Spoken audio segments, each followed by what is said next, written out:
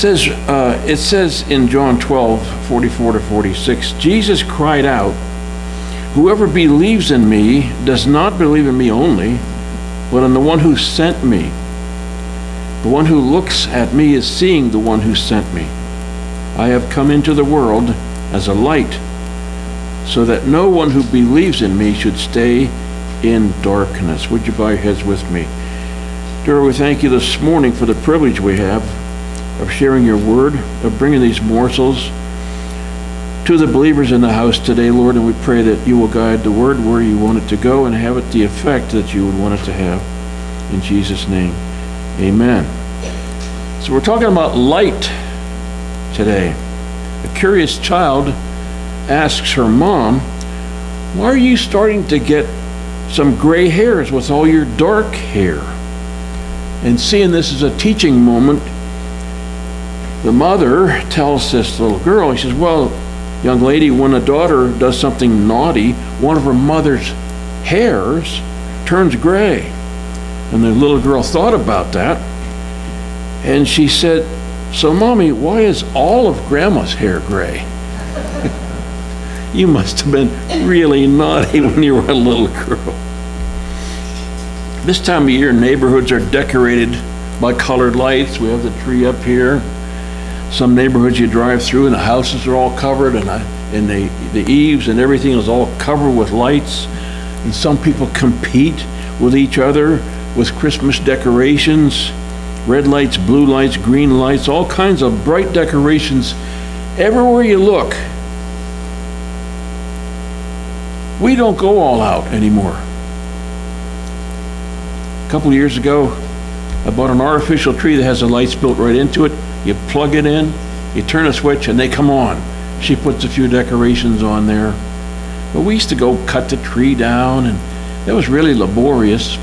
It smelled like a tree. I mean, you can get spray stuff that smells like a tree and put it on the artificial one. But I would be happy to take a picture of the tree and make a big, long, poster-size picture of it, wind it up on a Venetian blind. Christmas time comes, pull the blind down. There's your Christmas tree. I would do that. I would do that. But that's just me. When I was a child, Christmas was all about the presents. Oh, we knew about Jesus, but my focus was on what I was going to get. It wasn't on Jesus. When I was a teenager, my friends and I would go to each other's house. This was in DuBois. We'd walk around town. We'd go to each other's house on Christmas Eve. The mothers all had cookies and brownies and stuff like that. Then we'd go downtown to a theater, to a late movie, and then we'd go to midnight mass. We were Catholic back in those days. We'd go up to midnight mass in order to fulfill our religious duty so we didn't have to get up next morning and go, which we were supposed to do. So we'd go home, and next day we'd participate in the frenzy of present opening. Honestly, back in those days, the best thing about Christmas was not having to go to school for a few days. I hated school. I did. We went to the penguin school. We were taught by penguins. But that was the best thing, to stay away from the penguins for a few days. And one of them was my cousin, actually. Part of the joy was in giving presents, but none of it was about honoring God to us, to me, in those days. We didn't do anything to honor God at Christmas time. Of course, Jesus didn't ask us to celebrate his birth. There's discussion about whether his birth was even on December 25th. But we weren't honoring God. We were just after the holiday and after the presents. And the lights and decorations were nice to look at. And we would have thought that we were deprived if there weren't any bright lights. The light was important, just as it is today. The lights are important. People have that's what their focus is on, the tree and the lights and the presents and all that stuff. But the more important light is Jesus. Sam, look at this. If I want an amen, I push that button. They got me that for Pastor Appreciation last year. Jesus comes to us to dispel the darkness of our sin. He comes anytime, not just a certain season. God's perfect gift to us is the light that is Jesus. We're talking about light today. John 1. In the beginning was the Word, and the Word was with God, and the Word was God. He was with God in the beginning. Through him all things were made. Without him nothing was made that has been made. And here you go. In him was life, and that life was the light of all mankind. Talking about light today. The light shines in the darkness, and the darkness has not overcome the light, because that light is Jesus. The enemy cannot overcome the light, but he does his best to obscure the light. Darkness cannot penetrate light. It can't be done. There's nothing that will emit a beam of darkness into a light place. On the contrary, light penetrates darkness. Light, if this was all dark in here and I lit a candle or a flashlight, it penetrates the dark. The opposite cannot be true. The only reason we have darkness at night is because the world obscures the sunlight. It gets in the way. We're in a shadow. The light is still there. It's still there. Light penetrates darkness. The bright lights of the season will be gone in a few weeks. They will have served their purpose. The beautiful holy light that is Jesus will never be gone. Never. The light of God is eternal. The world needs the light. There's darkness everywhere. I watch with a heavy heart the terrible atrocities that were committed by Hamas in Israel. I watch with a heavy heart the poor Palestinian people picking through the rubble in Gaza. Heavy heart. The world needs the light. Darkness reigns. So many are living in darkness, sin darkness, hate darkness, evil darkness, and we all need the light. Matthew 4:13-16. Leaving Nazareth, he went and lived in Capernaum, which was by the lake in the area of Zebulun and Naphtali, to fulfill what was said through the prophet Isaiah. Land of Zebulun and land of Naphtali, the way of the sea beyond the Jordan, Galilee of the Gentiles. The people, this is verse 16, living in darkness have seen a great light.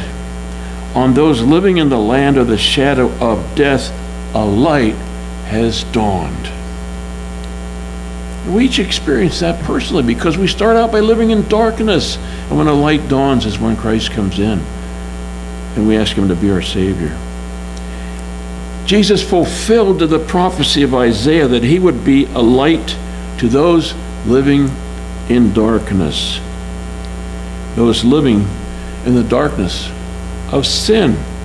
In other words, to all of us who will receive him, who would have him. We have seen a great light. We have stepped into that light. Some people hide from the light, like a bug under a rock. They don't want the light to reveal what they are doing. Isaiah 60:1-3, arise, shine, for your light has come, and the glory of the Lord rises upon you. See, darkness covers the earth, and thick darkness is over the peoples, but the Lord rises upon you, and his glory appears over you. Nations will come to your light, and kings to the brightness of your dawn. We have an enemy that would like to keep us in darkness, and does his best to do that. He never sleeps, he never rests, he never stops. For some, darkness is struggling with an illness, the aches and pains of old age, losing the struggle with failing abilities and entering a nursing home. For some, darkness is the inevitable day when they lose a loved one through death. Whatever is your temptation, that's also your darkness. Hatred, greed, not caring about how your actions affect other people, alcohol abuse, selfishness, all the things that Satan, the prince of darkness, brings in to people's lives. Make no mistake, there is darkness inside of people.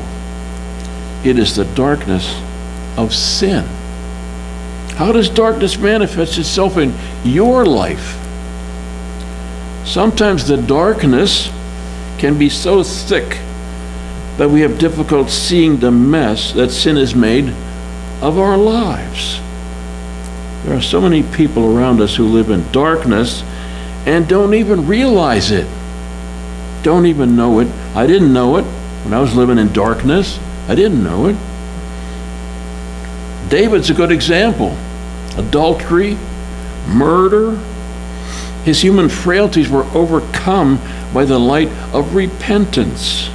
David was a repenter. He knew how to do that. Satan was not able to destroy him. He wanted to, he tried to. And Satan is not able to destroy you if you are a child of God. Greater is he that is in you than he that is in the world. The enemy will not prevail against us who are the redeemed of God. Micah 7 and 8, do not gloat over me, my enemy. Though I have fallen, I will rise. Though I sit in darkness, the Lord will be my light. I'm talking about light today. The awesome holy light of the gospel overpowers the darkness of the evil one. Psalm 18:28, you, Lord, keep my lamp burning. My God turns my darkness into light. We're all without light until we step into the light. Darkness is mine. Light is of God. We're not talking about candles and light bulbs now. We're talking about spiritual darkness. Until I come in repentance to Christ, until I accept what he did for me on the cross of Calvary, until I accept that and receive him as Savior, I remain in darkness, I remain in sin. 1 John 1, 5-7, this is the message that we have heard from him and declare to you. God is light. In him there is no darkness at all. If we claim to have fellowship with him and yet walk in the darkness, we lie and do not live out the truth. But if we walk in the light, as he is in the light, we have fellowship with one another, and the blood of Jesus, his Son, purifies us from all sin, all unrighteousness in the King James. We must walk in the light. There's no other way to God. God cannot have the contamination of my sin in his holy heaven. He can't have it there. But he made a way for me to clean up, and that was by the blood of Jesus. Sometimes people prefer the darkness because in the light they see too much, or someone else sees too much. They continue in their old ways because they don't like having the light shine on them, and because it will show that their relationship with God is in a terrible state and that they're in serious trouble. John's Gospel says, this is the judgment, that the light has come into the world, and men loved the darkness rather than the light, for their works were evil. That's in John 3:19. We must be vigilant. You can open yourself to the fiery darts of the enemy. Guard your heart. The Bible says, guard your heart. I was a backslider for 3 years. I wasn't guarding my heart. I allowed my prayer life to lapse. I allowed my scripture life to lapse. And when the storms of life came along, I was like an empty paper bag, blew away, because I wasn't practicing my faith and staying in the light. John 8:12, when Jesus spoke again to the people, he said, I am the light of the world. Whoever follows me will never walk in darkness, but will have the light of life.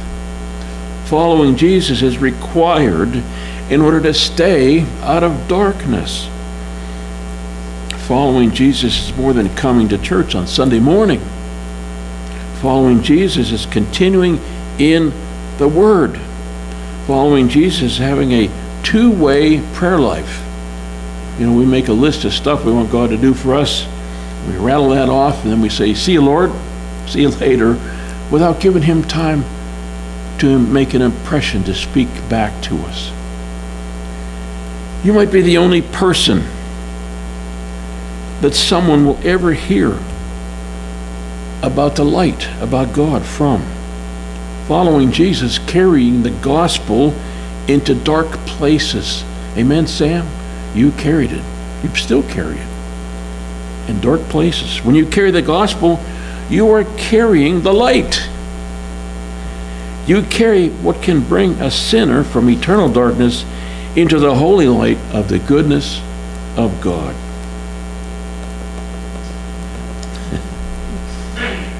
Reading again the verse from Isaiah 60, 1-3 for emphasis. Arise, shine, for your light has come, and the glory of the Lord rises upon you.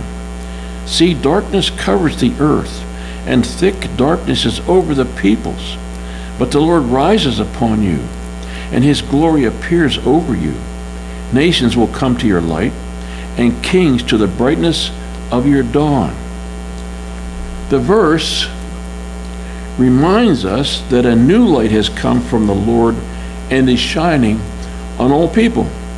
This new light chases away all shadows and darkness. The closer the light comes to them, the more they will see the darkness in their lives, and the more they will feel its warmth and comfort. There will always be those who will stay in the darkness. The blessings of God come with authority. Walking with God requires obedience. Some people will want to be their own authority. It doesn't work that way. I had that attitude until the Holy Spirit got to me and brought the light of the gospel into my life. Isaiah is talking about people from all nations being drawn from the darkness to the light. The prophet says, your sun shall no more go down, neither shall your moon withdraw itself. For Yahweh will be your everlasting light, and the days of your mourning shall be ended. That's Isaiah 60 and verse 20. Jesus said, I am the light of the world. He who follows me will not walk in the darkness. John 8 and 12. The prophecies of the Old Testament have been fulfilled. What an impact the light of Christ has had on the darkness in our lives and in the world. But there is still darkness there. It's all around us. Satan is still alive and active. He hasn't been chained up into the pit yet. It's coming. Jesus is the light. This light exposes the dark, private corners of our lives that we prefer to keep hidden. Everything's not as neat and tidy and orderly as we thought. Sometimes, sometimes there is a mess that needs to be cleaned up. And even though we have tried to hide the mess in the darkest and most private corner of our lives, the light of Jesus penetrates everywhere and shows us that there is dirt piled up in the corners and it needs cleaning out. Our temptations, secret sins, those faults that we would prefer not to admit to, the way we've treated people that we love, the selfish attitude that we have nurtured, the times we have preferred to look the other way,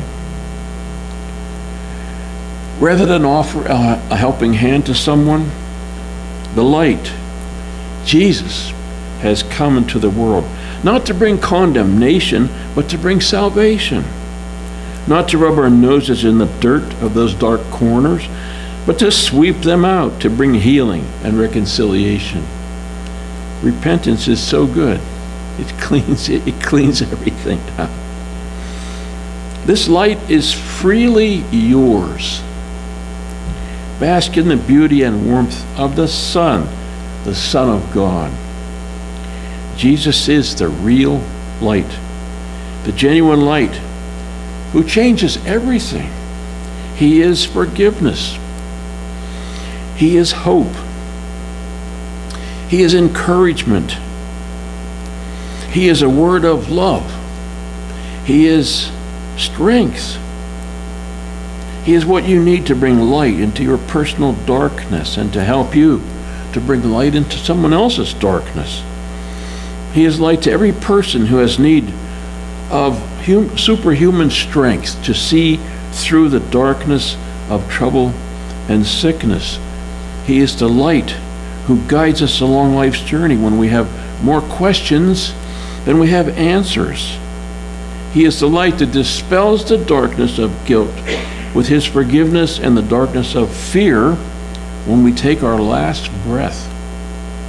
He is the light of life, eternal life.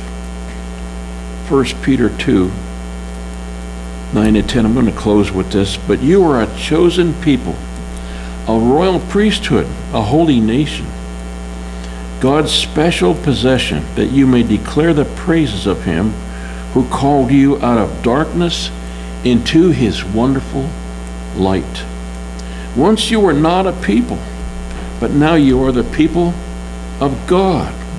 Once you had not received mercy, but now you have received mercy. Amen. I wonder in the house today if there are any who have some darkness in your life.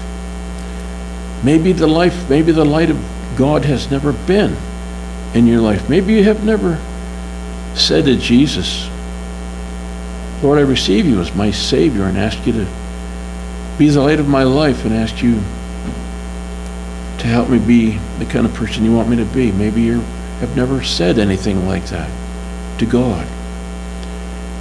I remember the first time I ever did that. Life has never been the same since. How well I remember that day and that moment. Some people play games with God. I know a pastor, a friend of mine, pastor, when he was struggling, he was actually sitting in the back pew of a church, stoned. And the pastor came back and said, son, when are you going to stop playing games with God? And he turned his life over to Christ, and he's a pastor now. Do you know Tim Holfoster? That was Tim. You ever hear that story? He was a rascal before God got a hold of him. We were all rascals. Amen? We're all sinners. So if there's anyone in the house today that you need to come to Christ, maybe you never did, maybe your relation with him has grown cold, maybe there's some darkness in your life, I would like to pray with you about that. I'm going to ask everybody to stand. In a few minutes we'll go downstairs and hog down everything in sight. But if you're here today and you have need of the light, you have need, it's here, it's freely available. If you have a dark corner in your life, some some place in your life that where the light has never been. There's nobody here but us. I'm just going to ask you to step out and come down here, and we'll pray for you and ask God to do a work in your life. Maybe a work like you've never known. So while I wait just a moment, if that's you, come on out of your seat, come down here, and we will pray. All right, anybody? Here comes an honest soul. Praise God. Praise God. And another one, and another one. This is awesome. This is awesome. Have you ever asked Jesus to be your Lord and Savior? You have, but you sort of drifted away. I've been there. I've done that. Have you ever asked Jesus to be your Lord and Savior? But you drifted away from him. How about you? Drifted away. Okay. God our Father, thank you for these three honest people, Lord, who once confessed their faith to you, Lord, that they believed in you and received you as Lord and Savior. And now they're coming back to you, Lord. And I know what that is because I've done it myself, Lord. They're coming back. Oh, dear God, this is so awesome. And this time, Lord, hold them and never let them go, Lord, just like you did me and others, Lord. Hold on to them. I'm going to ask the three of you to just repeat this. Dear Jesus, I need you as I've needed you before. Need you to be my Savior, Lord. I'm coming back to you now. Fill my heart with your life and your light, Lord. And keep your hand upon me. Help me to be the person that you want me to be from this day forward. In Jesus' name. Amen. How do you feel? Do you ladies have Bibles?